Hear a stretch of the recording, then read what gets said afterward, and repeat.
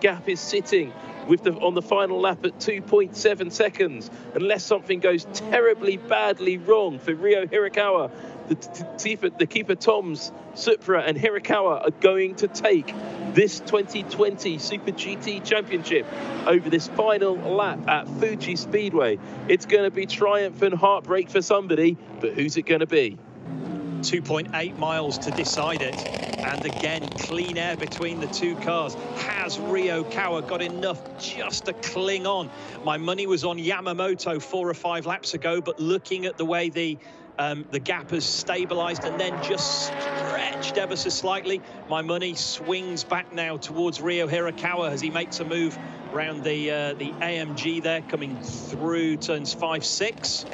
That AMG could be crucial, because if Yamamoto catches him at the wrong point of track in the middle sector, which he's going to, that could scotch all of Yamamoto and Team Ray Briggs, Team Kunimitsu's championship hopes.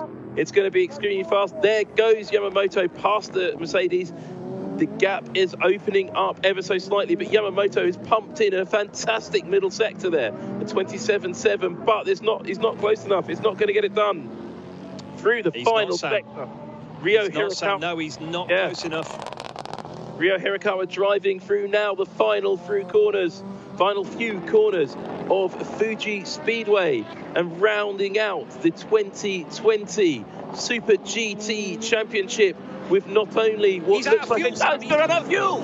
He's got enough fuel on the line. Wow! Unbelievable!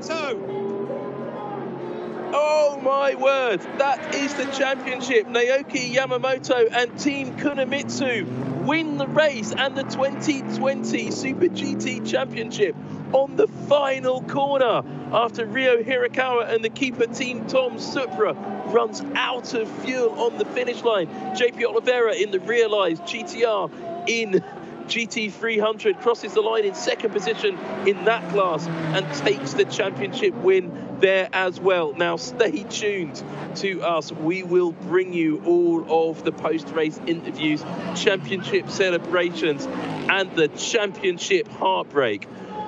Wow.